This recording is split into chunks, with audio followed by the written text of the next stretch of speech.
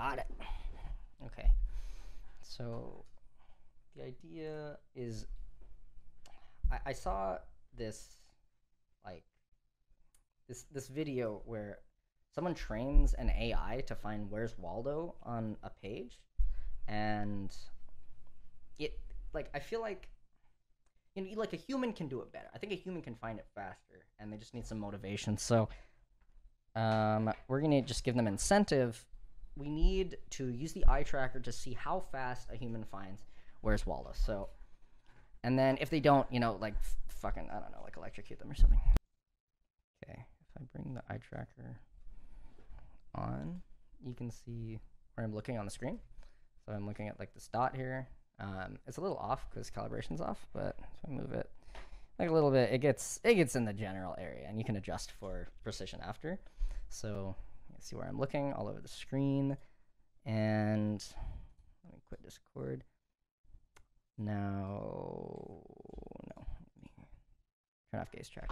So the idea is we want to track someone's vision. That's their vision, right? Fucking wherever it is on the screen. Ooh, could be over there. Could be over here. And we need to track it and find a select point where Waldo is, like a predetermined point where Waldo is. So, like, beep, that's what Waldo looks like, right? No, that looks like a burglar. A little poofy gray hat, glasses. No, that looks racist. Good enough. Yeah. So, thanks, Lily. Yeah. That's so fucking good.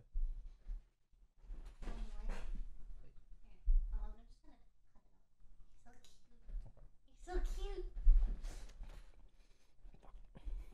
Is wait, is Will in the chat? Hey Will, how's it going, man? I don't think I told you about this project. Have you seen William Osmond? Yeah. I don't know if he's actually here, but So eye tracker, Will, gaze track, super nice little proprietary device that these people have made, and they've only exposed the API to fucking C# .NET applications. It's just .NET applications, but that's why I have to use C#. They've only made like a library for C# to engage with the eye tracker. So I would much rather use Node.js, or actually I'd much rather use Python for this because it involves a lot of GUI stuff.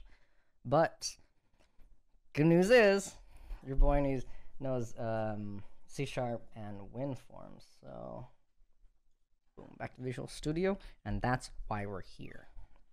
So this is just like placeholder form. It gets populated when you turn it on. I can show it a little bit. Here, Lily. Actually, do you care about being on camera? So if you don't, all right. No, it's all good. I can show it. If you start up Visual Studio. Whoa. All right. So there's Waldo. Where's Waldo? Right? And oh yeah. True. Looks pretty sick to us. It was really cool though. Okay. This'll do it. Okay. That comes up. So random where's Waldo puzzle comes up. This is like where Waldo is, and the little label is just a placeholder for where my eyes are. So it's gonna keep moving around with the coordinates of the eyes. And when I go over where's Waldo, it's not really calibrated very well, so but the little button will turn from true to false, and this is like a area of error, so the more you turn it up, the easier it is to see them. Anyway. We can go through the coding for it, which is the end to the cool part of the stream. That was probably the most interesting part we're gonna get.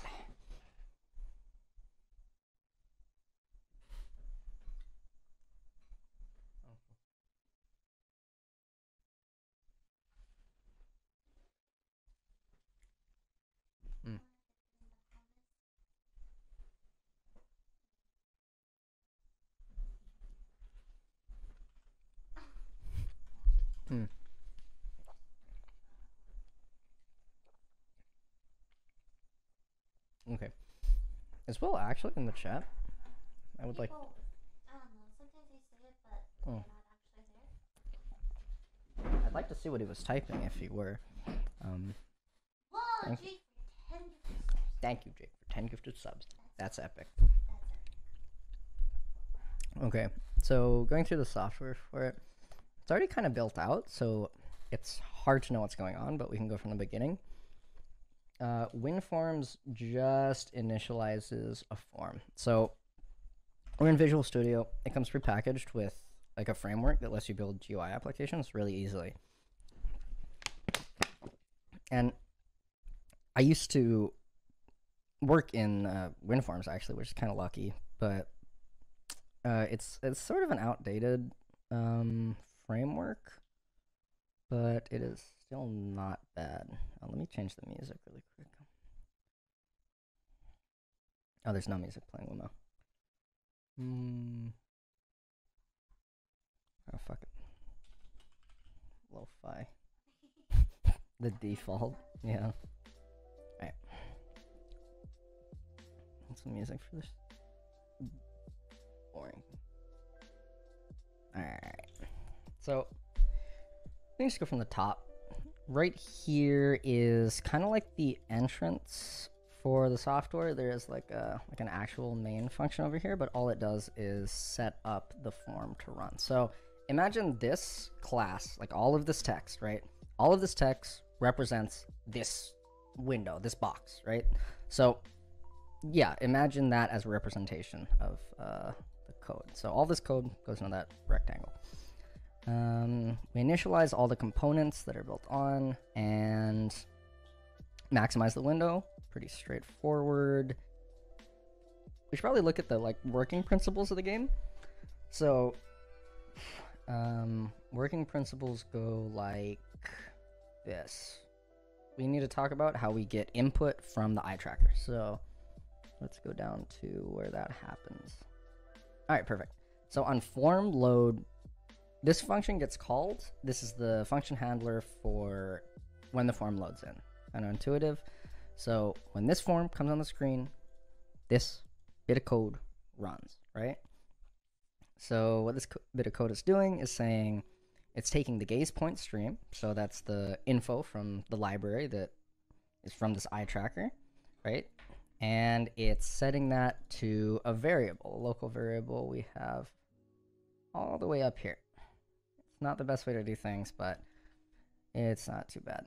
So eye location is now set to the gaze point in a nice little point object. And so that happens once. That's just pointing the stream of eyeball data to the gaze point, or to the eye location variable. Then the other important part is this loop timer, which runs every 5 milliseconds. And every 5 milliseconds, we run on loop event, which is down here. If anyone has questions, type it in the chat. I'm gonna try. Hey Lily, you have a question? You can go. Can you give me moderator on Frankers? Huh? Go to Better TV. Nope. Are you gonna want this? Can I download it? Mm-hmm. This doesn't seem like a question. No, this is super important though. What is it? Fuck. Ah, shit.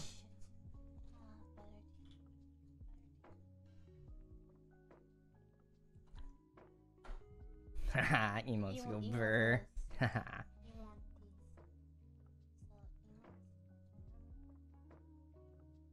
So, Oh, that's if what you want B2TV these means. Monkas, Oh, right? You I want love Monkas. Monkas, yeah, okay, cool. You want Omega I Roll? love Papegas. Okay, I'm just gonna add. You want Poggers? Yeah, you can just Okay, add yeah. like all of them. Are good. Pepe hands? You want the Pepe hands? Yeah, please give me the Pepe hands, Okay. please. Pepega? You like Pepega? Wait, how? What is this even doing? This is so like it's an extension Mm-hmm. for Twitch. Almost everyone uses this. I think you want for your channel Peppo G. Got What it. the fuck is it? Do you see it? Peppo G. Peppo G. Oh, people have it. Feels weird, man. I like that one. Yeah. You're gonna use I'll use coggers. Easy. You can use coggers. Coggers go brr. Yeah. Okay. Sure. TOS. I don't think I'll need that one, but Check yeah. W for sure. No, it's fine. This will seems enhance necessary. your Twitch chat experience. I don't know what you're doing actually. Is this just replacing this little like text snippets with the emoji?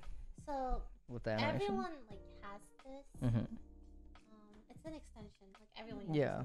It's just something every streamer just has. Does it turn the text snippets into these? Into this, I was wondering. I thought that was a Twitch thing. No. I feel like they should. Right? Right? Yeah. Where can we search up? I don't know how to search up. Guys, where's Peppo G? Control F. PEPOG. Pepog. Where's Pepog? Okay, let me keep looking. Yeah. Okay. You gotta redo the page thing. Okay. Where is it? God, this is so hard. Holy shit! So I hard to can't see the highlights. Peppo It's G. usually near the top, right? It's on the highlights. Oh, wait, no, that's not it. Oh no, that is it. Go back there. Yes, we found it. What the fuck is that? It's Peppo G. It's like when your stream viewers are gonna take notes. Haha, Peppo G. No, it's refresh. It should work now. Okay. See? That one's. See, now they're taking notes. That one's epic. Peppo G. See, now everyone wants to learn. Okay, cool. Thanks, Lily. Okay, so every 5 milliseconds, this snippet of code is running, right? What does the snippet of code do? This snippet of code goes to another function called writeLabel. WriteLabel is what draws the label to the screen. Now, Michael, couldn't you just update the text of the label like, couldn't you just write label, I think it's iLabel? iLabel, yeah. iLabel.text. Can you just set that equal to whatever text you want in? So like fucking Peppo G. Can you just set it to that anytime? Well, you're gonna run it and you're gonna say WinForms is dog shit because you can't update GUI code from a different thread than it was created on, which is just like lots of talk for meaning it's gonna be harder. So instead of that, you gotta check if an invoke is required and then invoke it and then send it like a delegate and a method invoker. It's a really just big pain in the ass way to say, okay, I want the text of the label to be X, you know, or whatever you want it to be. So I'm gonna run it again. I'll show you. So every 5 milliseconds, it's saying, okay, I want the X and Y. They can't see it. What am I fucking?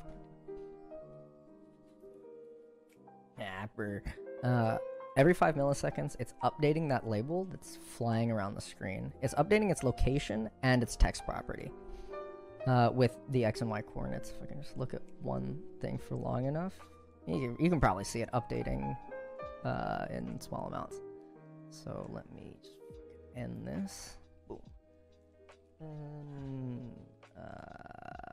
creating a window. Visual Studio. Okay. And confused by what? Just fucking let me know. We know like this updates where that label is, you know, a little rectangle jotting around the screen, which represents my eye location when I look at the screen. That one's kind of epic. The language, this is C#. And I explained why it has to be like this. Yeah.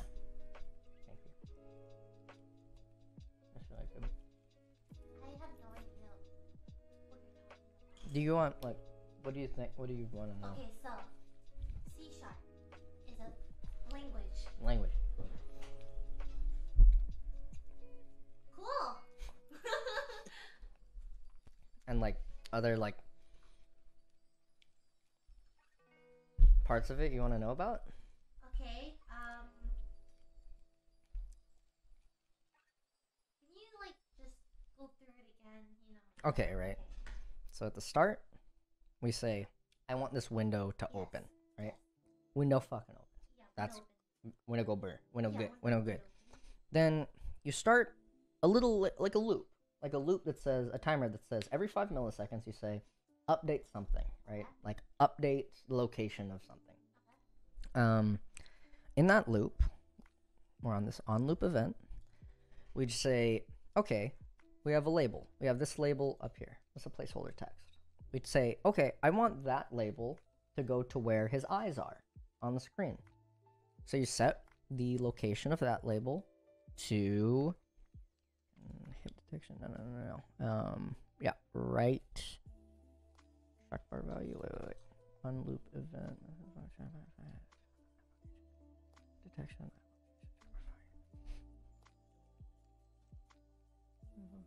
Oh yeah. On loop event, we go to right label. That's so it calls it from on loop event. Just imagine this snippet being here. So it's every 5 milliseconds it's saying, do this, right? Yeah. Every 5 seconds. 5 milliseconds. Sorry. 5 milliseconds. Yeah. Do this. Do every 5 milliseconds, do this. Yes. Do this. Yes. And what this is saying, you just ignore that. This is some stupid cross-thread C# bullshit. You're doing essentially just these 3 things to the label. You're saying, okay, I want to change the label's text, right? I'm going to set the label's text equal to this, which is just a string, interpolated string that says, okay, I want to put the X of where I'm looking on the screen and then the Y of where I'm looking on the screen, right? And that's what the label says. This is just to help me like debug. So, and then you're saying, okay, I want the location of a label, which is why it juts around the screen, to be equal to the same. Which is why it moves around the screen, exactly the same. And then we just bring it to the front. So essentially, it's just these 2 lines running every 5 milliseconds, right? Okay. Yeah, and that's I understand. yeah, that's pretty reasonable. Yeah. And then the next important part.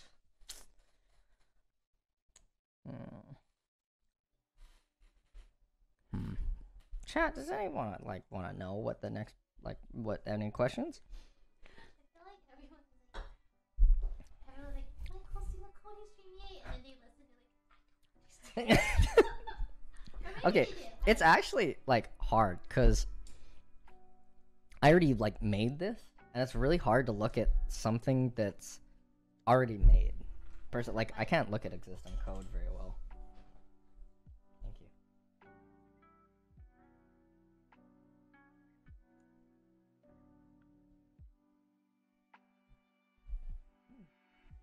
Is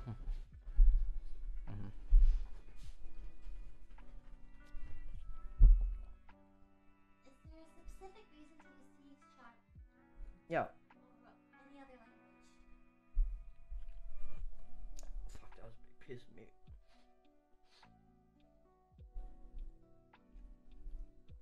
Yeah, the people who made the eye tracker only built it library on .NET. So you have like a free library on .NET. So I just had to go with C# and WinForms. How do I generate the images? So the images are, I can show you that. That's This stay like this? yeah, it stays.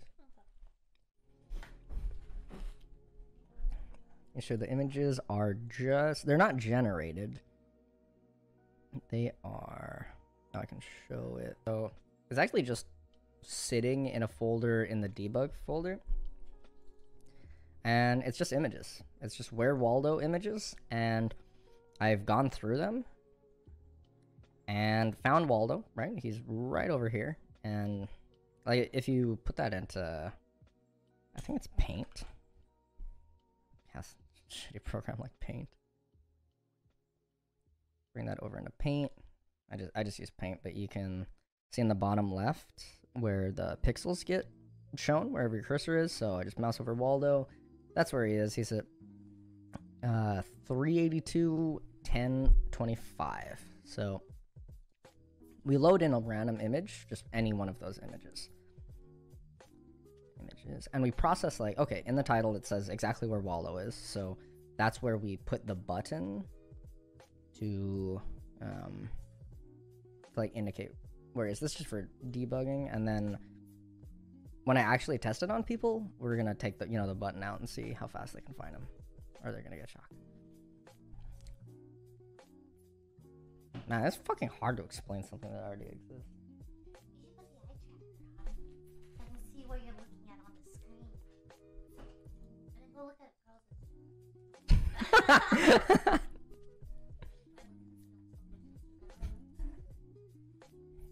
Ooh, That one works good. that's cool. Yeah, it's sick. Why that's so cool? Yeah. Where's Waldo Gopher? So it's you can watch the little text in there. How it's true for me looking at him, false for me not looking at him. I think that's the general concept. That's a Cogler's moment. So this is an application that's like done. That's why it's really very hard to explain. It's because it's finished. It's kind of hard to get into how it works, but we still have to write I need to write a small web server that's going to sit on a Raspberry Pi and wait for a call here where this is a case where you fail to find it. So send it to a Raspberry Pi and maybe electrocute them. I don't know. Fucking out. Maybe. Or that's actually the only thing you would send to the Pi. And that we can do in something that is not Visual Studio C#, thank God.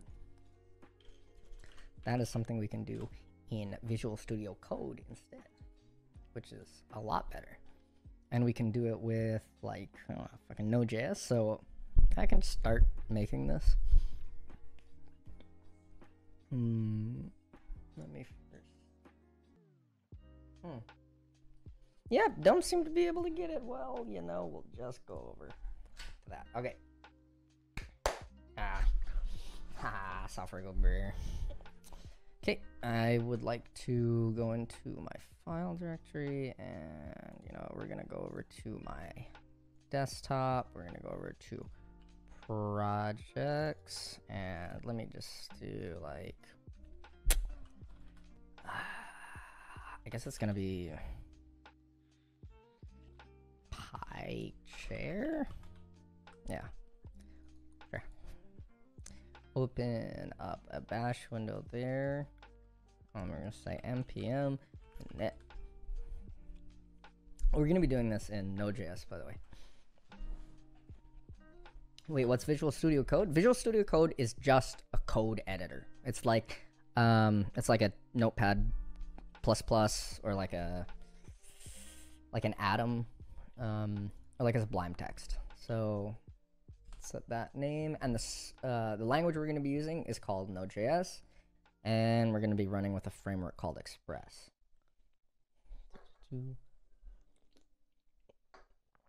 Yeah, fuck Notepad++.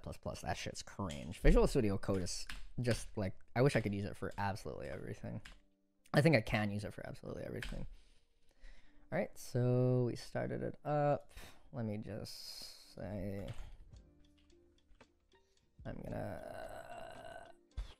I want this to be in projects.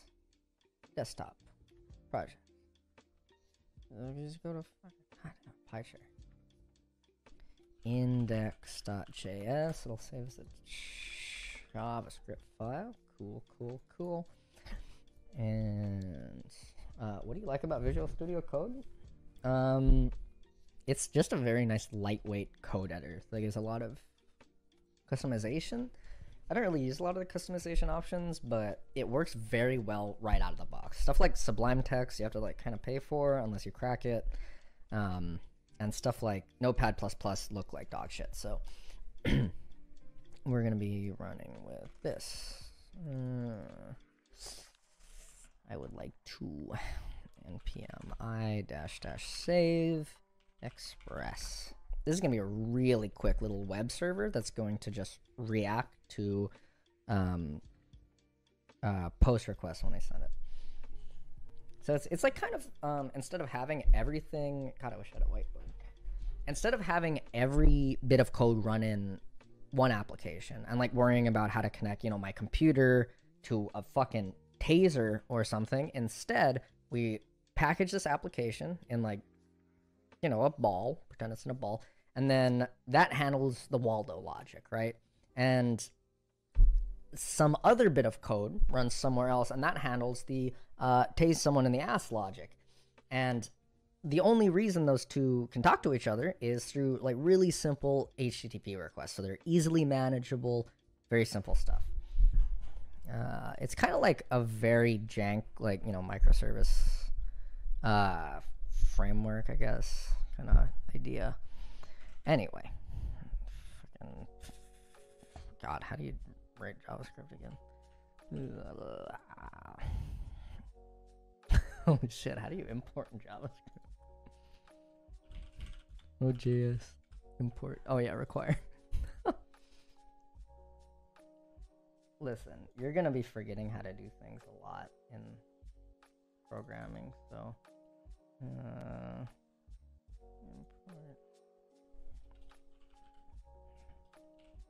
import libraries. Hey man, I haven't done this in a minute. Ah, yeah, that's what it is. Do I want to change it? Yeah, fuck it, whatever. Let what do you want to call it? Express equal require. I also type very slow, so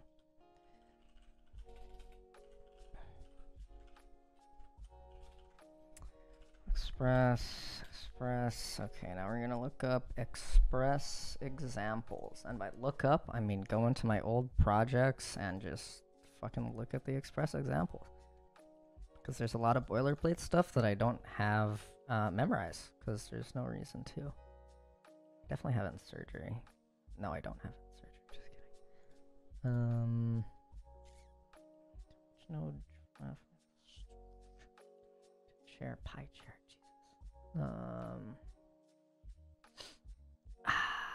Boy. And drinking cup had it. Damn it. Docker. You know me. Hi, Lily.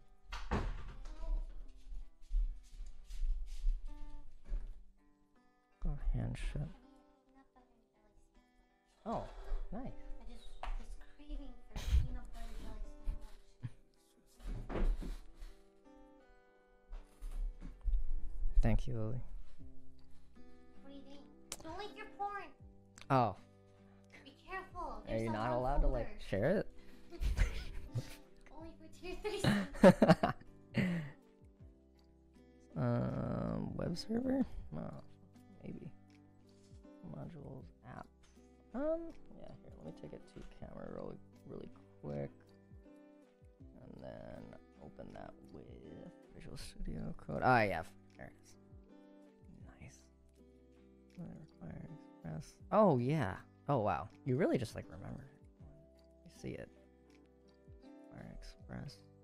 You can just call it like that. Yeah. Okay. Back to... I think it's good. Back. This. Okay. So you can actually initialize it right there and call it. And instead of that, let's call this app. Since I don't think we need any libraries from Express, so we can say app dot. Let's just write like a quick GET request to see if it's working on the network. And I think all you got to do is, was it app dot?